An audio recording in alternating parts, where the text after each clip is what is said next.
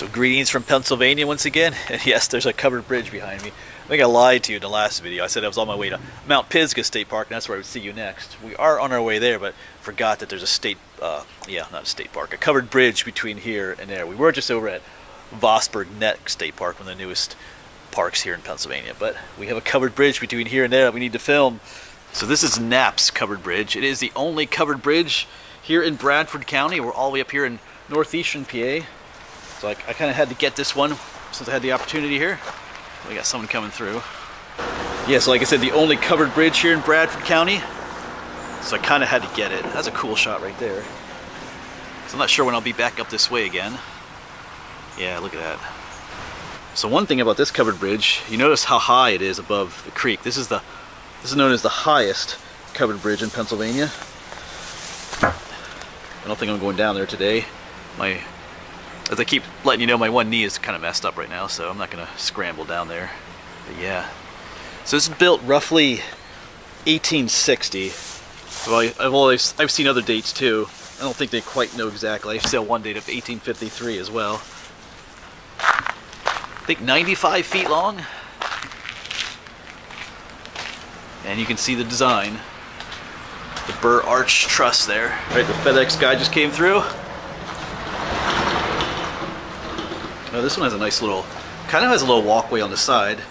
This piece of wood right here kind of separates the driving part. You can walk safely over here. I don't think I've ever seen that on that kind of bridge. Not sure if it's intended for that purpose. But yeah, some of these, of course, with most covered bridges, one has been rehabilitated at some point.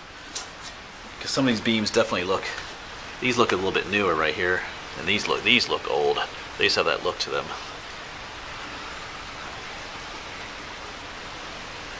Yeah, and this is Brown's Creek, it's called, that we're going over. Let's see what kind of views we get on this side.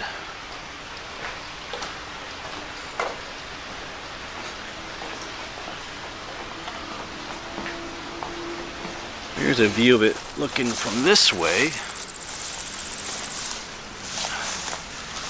There you go. That's a pretty good view right there, too. Yeah, I like the setting of this one. A lot of people mention that this is one of their favorites. We're kind of out here in the middle of nowhere.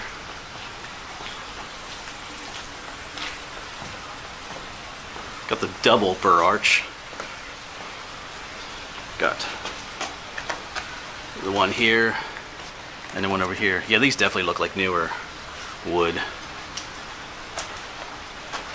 compared to some of these other ones. Yeah, this is right outside the town of Luther Mills. So sometimes this gets called the Luther Mills covered bridge too. There's kind of like a gorge down here that this stream flows through. I'm going to show you. Little windows on the side you can peek out.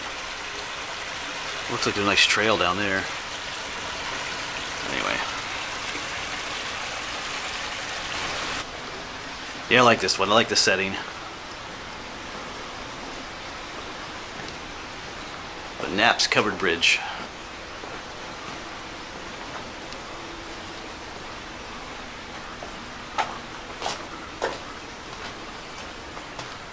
It's basically a dirt road that goes up through here. Alright, just one last look at it from this way. Yeah, it would be cool to get down below, but like I said, I'm not particularly in a position to get down there right now. I don't know, this is private property too, so I think we'll just let that go. Yeah, this one's kind of open. Some of the ones we visited recently over, what was that, Bedford County, they had almost all the sides were open, but this one's, it's kind of like half walls going up. I like that openness. Alright, the Knapps covered bridge. Alright, but you know what comes next, folks? It's time to take you across. I gotta go back that way anyway, so on our way to Mount Pisgah State Park. So let's go drive across. Alright, here we go. Let's go across Knapps covered bridge. Make sure no one's coming.